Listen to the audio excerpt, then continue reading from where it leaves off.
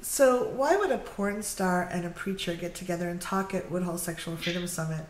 I'm here with Ellen Willert and the famous Nina Hartley, and I'm Kathy Bartoli from the Intimacy Dojo. Thanks for being here, guys. Thanks for having us. And why did you decide to get together? I love the talk topic, but like how did you meet? How did you decide to do this?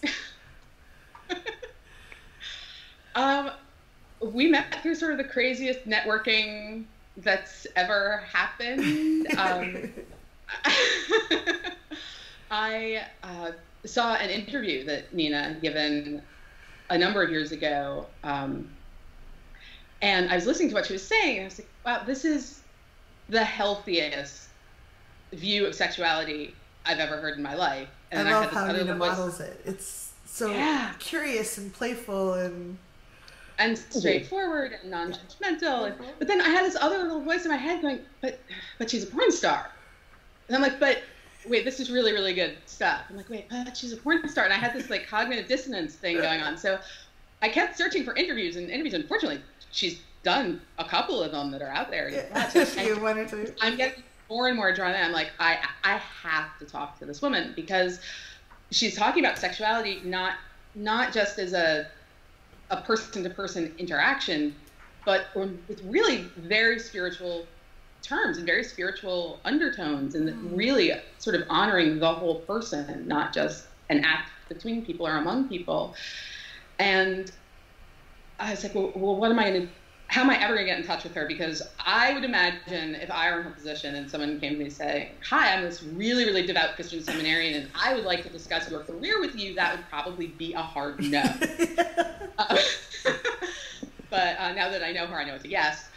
But I had no idea how even to make this introduction. And then I found out just by accident that she happens to know Penn Jillette, who does a lot of work with my older son's good friend.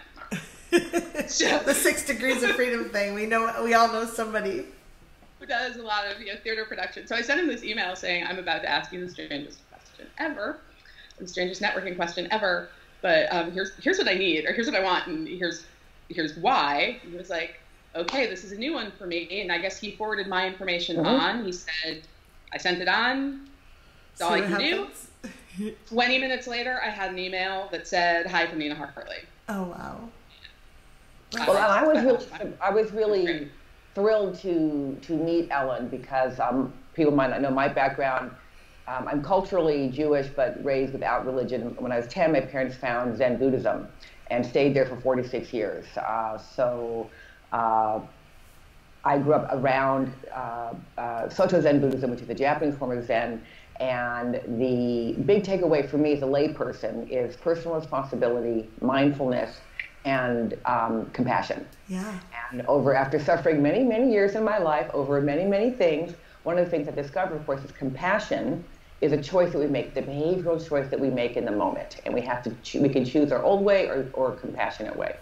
And so I'm always willing to talk to any person coming from a religious background. If they're willing to treat me as a human and not from a preconceived notion, I will talk to you because, as Ellen and I and most anybody who has had even one transcendent sexual experience knows that the experience of the divine, however we get to it, feels the same in the body. You are transformed when you have this experience of spirit entering you.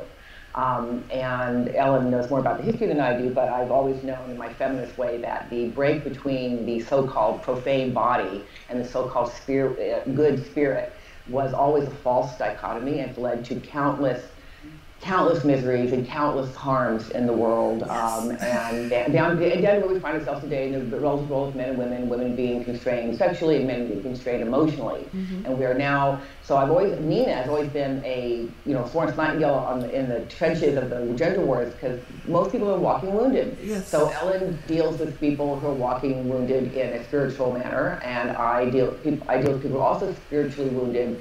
And so she enters them from the heart in, and I enter from the skin in, but we get to the same place because human.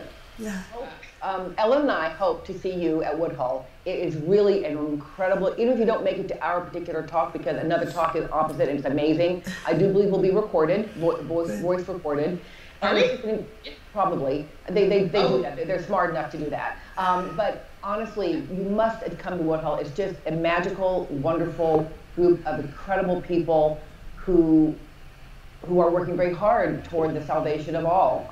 And it's a really fun party. It's so fun. Yeah, there's such a blast. And you get to meet me and Ellen. Yeah, people are very And warm, happy. just as you got example. Yeah. It is a lot of fun. Definitely encourage people to come. And It's really, it's transformative for some people, just to realize if you're living in a smallish town and you're the only one like you, if you come to Woodhull, you realize you're not alone. Yeah. There are lots of people, quote unquote, like you out there, people who want to have their sexuality be a more healthy, integrated part of their life, and a more correct representation of their values going forward. And it is ongoing work, and it's available to anyone. No height, no height restrictions, no age, no weight restrictions. No, it just, if you have a body, you get to come to the party. Yeah, I love that. What I love about Woodhull is they try and be really, really inclusive and really accessible. And from what I've seen or experienced, if someone says, this is inaccessible for me, the answer is never, oh, well, we couldn't do any better. What are you going to do? It's always like, oh, well, how do we think about this, or how do we address it next time? Yeah. So even what I really love about Woodhull is it is this great experience. You'll meet amazing people.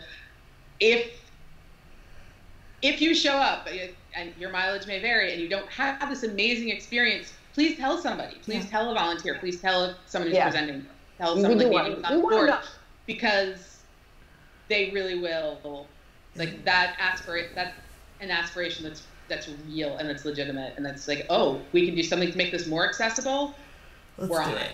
Yeah. So I absolutely. Yeah. Thank you both so much for your generous time, the brilliant topic. Thank you. Thank you. We'll see you in a couple months. Yes, I can't wait. Yay! If you're watching this and you have questions or comments, please leave them below. We'll try to get them answered for you. See you in August. Follow us on Twitter.